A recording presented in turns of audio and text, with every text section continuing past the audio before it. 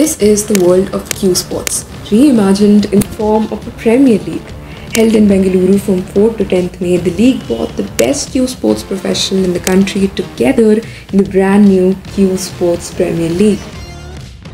It's a very unique concept, and obviously the whole idea was to organize a championship that brings everyone together, whether you're a club player, you're a state level player or a national player.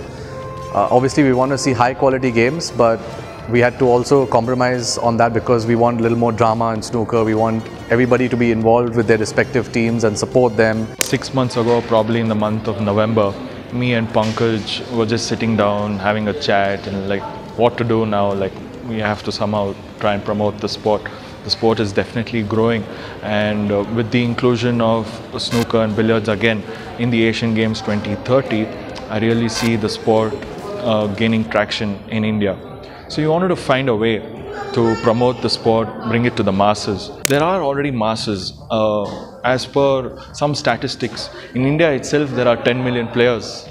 There are 10 million players playing the sport recreational basis. It's just that they don't see the necessity, or they don't see that end goal where they can reach by playing the sport. I'm trying to be the game changer, maybe make the change. Primarily because it involves players who are not at the top of the national rankings. They get an opportunity to brush shoulders with the top players of the country. There's so much to learn because you're partnering with the players who've been playing for 15, 18, 20 years. Their experience, you share their wisdom on the game, you get to share. You get an insight into how tactical game can be played, how you can beat your opponents to make a mistake. I think any sport doesn't develop if there are just 8 players or 10 players who are playing well and going, and it has to come from the grassroots. India demands formats like this to bring more people into the fold, and if we don't do it, we're going to get left behind. So the fact is that we've got to do it, but we've got to do it right. I'm sure there will be some tweaks in the years following, and we'll come up with a very good, even more exciting format. But this is the need of the hour, not just in India but in the world. And I hope that this becomes an international event and brings the top players in the world, the professionals down here, over a period of time, in probably a few years' time.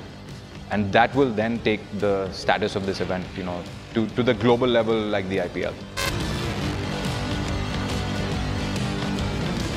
Q Sports in India today is a big niche.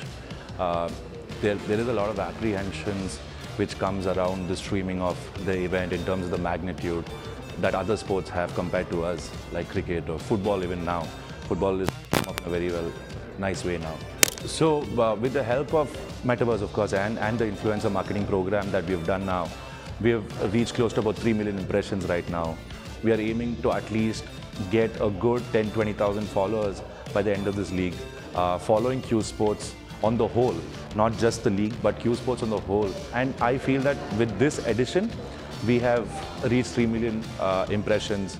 We've got more than 500k views on every video that we have posted now. That means that there's so much more. There's a lot there for us to go at, and that gives us that belief that we can keep this league going and replicating this maybe even with international players in the future. We definitely wanted to bring it to the world-class standards. So we chose to go with the World Championship tables, which is Star Zinpai and Russell Magnum tables. Both these tables are World Championship tables, which is used in UK, Europe, Asia, across all parts of the world. And India is, this is the first facility where we have 4 Star Zinpai tables and Russell Magnum tables.